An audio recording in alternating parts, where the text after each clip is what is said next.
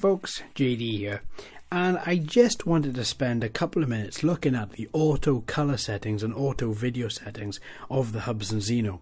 So this particular footage that you're looking at here is after one of the flights in the field using the Hubsan Zino. This is the standard video output from the SD card, raw footage. I have not adjusted it in any way. This is the exact quality and the exact color that you're going to get from the Zino directly recording onto the SD card. Now the SD card I used is a 64 gig class 10 SanDisk Ultra, so I can ensure that I have very high write speeds so I don't have any frame skipping and I don't lose any quality out there from the video. What I was absolutely astounded with is just how good this video looks.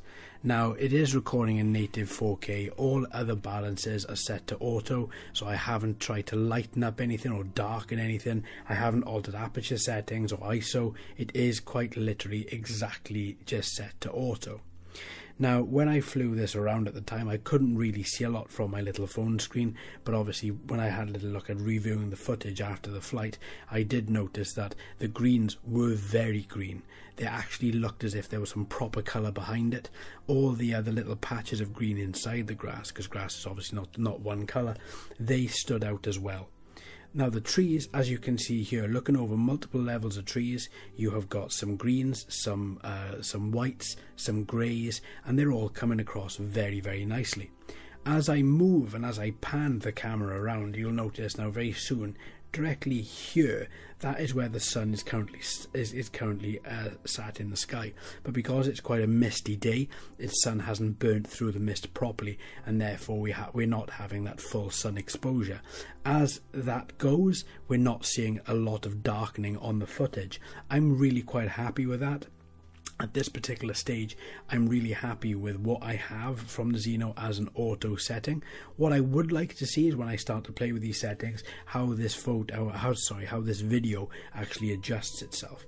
Now, one thing I was on the lookout for, and one thing that hasn't happened, is as you look at extreme intense light, the lens can't cope with that much light hitting it, and therefore darkens all of the footage. I didn't experience that here.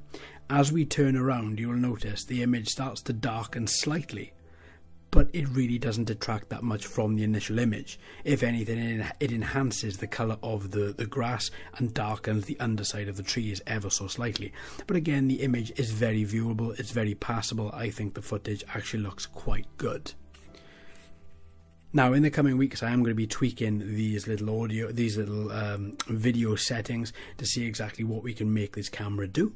But to be honest, right at the very start, I'm very happy with how this looks. So what I'm going to do, I'm going to leave you a bit more footage from this flight, and you can let me know in the comments exactly what you think. Are you happy with this kind of colour?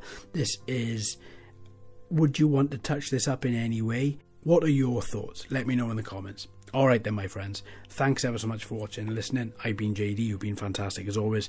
If you haven't already, please like and subscribe and hit that bell too.